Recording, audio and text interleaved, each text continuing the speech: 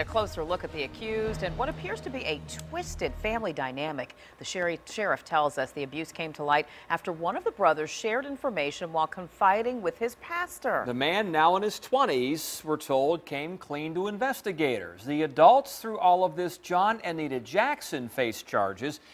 Detectives say they knew what was happening inside their home and didn't do anything. Their sons, ranging in age from 18 to 27, are charged with sexually abusing a girl from the time she was 4 until she turned 14. Without the confession, it's a family secret that may have stayed buried for years. 10 on Your Side's Liz Palka talked to the pastor who convinced one of the Jackson boys to come forward. She joins us now from outside the jail, where all of them are being held tonight. Liz? Well, Nicole, the Jackson family lived here in Perquimans County a long time. From what we understand, most have moved out of the area. 3 of the brothers moved to Wake Forest, North Carolina, and that is where the oldest of the 6 suspects realized what had happened to the victim was very wrong. He really wanted the things in the family to be healed because the family had problems. Elder Dan Horn recalls the first time Eric Jackson came to him at his church in Wake Forest, North Carolina. He told me even then that there were some things going on at home that he couldn't talk about, but he hoped that he could talk to me about it at some point in time. Eric and his 2 other brothers, John, Mark, and Matthew, had moved to a town outside of Wake Forest. Horn said the 3 were attending church and had developed a new relationship with God. About 9 months later, in December of 2012, he came to me and said that he had gotten permission from his father. Horn said Eric needed permission from his father to talk about what had been happening for years inside their Chappanoke Road home.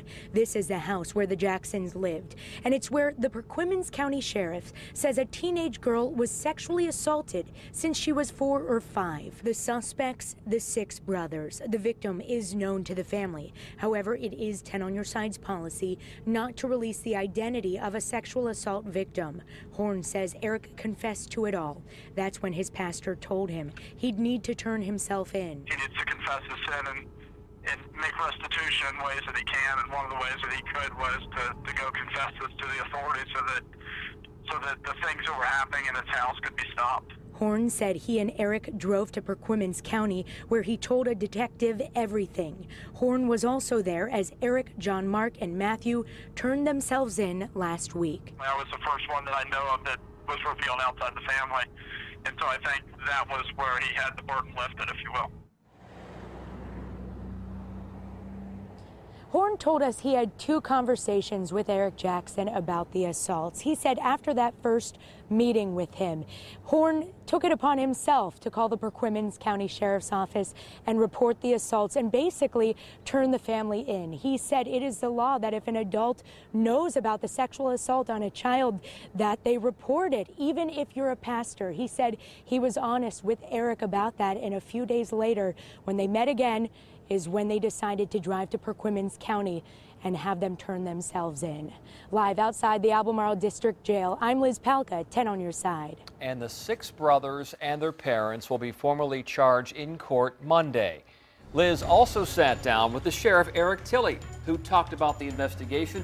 Our producers are working right now to post that entire interview for you on wavy.com.